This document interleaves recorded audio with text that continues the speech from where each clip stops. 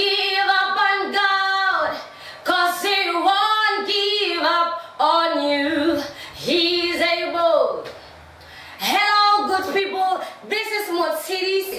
I'm bringing to you live and a message of hope from Bishop Isaac Mokhope, direct from New Covenant Fellowship Television. Get ready and stay tuned.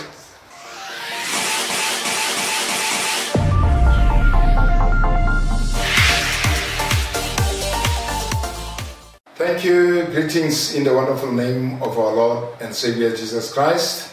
We thank the Lord for an opportunity like this one where we can address the nation and address all God's people out there, and especially on what happened on the 19th of March right here at New Covenant Fellowship International Church, where quite a number of people gathered to come and worship the Lord and glorify His name, when suddenly we were attacked by criminals who shot at random in the church and kept the church at the hostage, where they looted quite a number of items, including cell phones and ladies' bags and other items that were not mentioned, and disappeared with everything. But we thank the Lord that during that time the church stood together in prayer,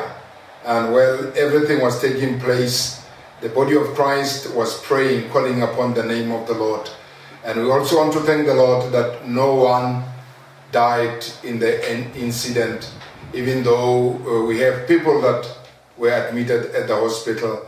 But we thank the Lord that they are okay and they are recuperating very well. And as a church, we want to send a message out there that there are those that do not know the Lord. There are those that are living in darkness. And what happened is the work of darkness.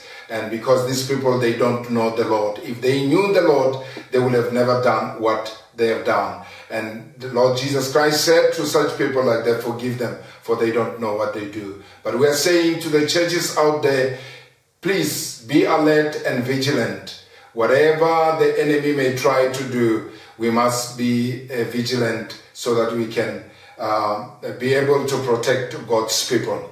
And we also want to thank the Lord that one of the criminals was trapped in the church until the police came and apprehended him. And we say thank you to all church members for the support they have shown to stand together and to honor the Lord. Even after the event, they were still there praising the Lord together with us. And we also want to thank the Lord for all the messages of support that we received from pastors and churches around Rustenburg and outside the Rustenburg.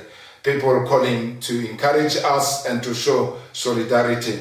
We want to thank the Lord for all the support that we received also from the law enforcement police officers that were here in a twinkle of an eye. They were with us here to give us the support and to encourage the congregation. And we know that Rustenburg is a safe place to be. And we want to say thank you for such a support and the messages that you have sent us. This coming Sunday, which is the 26th, we received messages of pastors from different churches and as well as politicians that they would like to join us in our celebration service, to come and give thanks to the Lord with us and also to continually give the messages of support.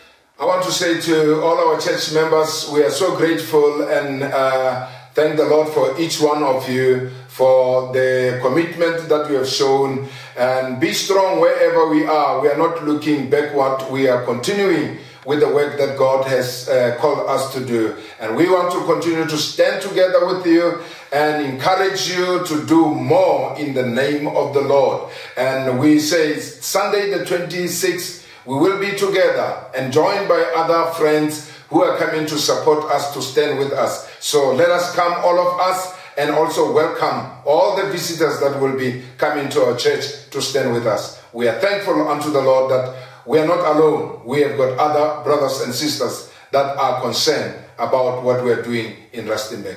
God bless you, and we love you. I hope hope you have received and enjoyed the message from the Bishop. Don't forget to share and subscribe. Stay blessed. He is able.